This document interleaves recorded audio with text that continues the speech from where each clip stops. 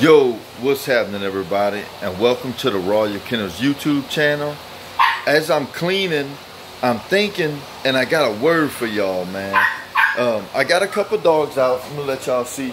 I got Cleo, I got Soleil, and I got Zeus, and of course Hayes. Hayes is trying to talk over me. Justin, come and get him, man. This dude, I don't know, man. I don't know if he feels like he just took over the kennel, or if he feels like he just gotta be on the camera or what. But every time I talk, he feel like he gotta talk. But today I got a word for y'all, man. And the word for today is some of the best breeders are the least popular. You know, some of the best breeders are the least popular. And today has become a social media world. And look, I'm on YouTube. I'm on YouTube almost every day. You know, that's my platform. But just because I have a decent following doesn't make me the best breeder.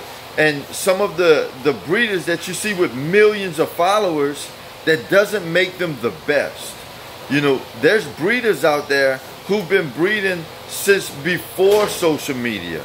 And they're cool with their clientele. They have a solid foundation. So I'm just letting you guys know that, you know, don't let people tickle your ears, you know, into believing and seeing something that truly isn't there. You know, I'm a dog man by heart, man. I do this for real. Without YouTube, without Facebook, without Instagram, I'm gonna do the same thing. You know, but don't let my followers decide how great I am.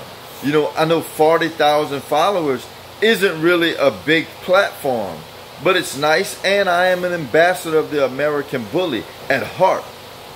So my followers or my popularity doesn't make me better. There's gonna be guys with no followers. There's gonna be guys just building a YouTube channel because that's what the world is coming to today. So don't let the amount of followers a person have dictate how great they are. You know, I've seen people with hundreds of thousands of followers, and I'll be like, man, you know, those dogs aren't really that nice. And the breedings that they do, like, man, they could have did something better than that. You know, you got tall dogs being bred to short dogs, and you got a lot of, you know, things that we know is going to produce a lot of inconsistencies, and they truly don't care because they got a following that's going to be like, yo, you the best, man, you're doing great, continue what you're doing, likes, and views and all this and that, you know. But that doesn't make you a great breeder. I know all the comments and all the views, it motivates me. It motivates me to continue to do the right thing, you know, the right thing by the breed. And I thank you guys so much. But y'all aren't what makes me. You know, y'all aren't what makes Royal Kennels. You know, seeing the dogs, you know, produce consistent looks, seeing the program move in a forward direction of where it's supposed to go. That's what motivates me, and that's what motivates real dog men.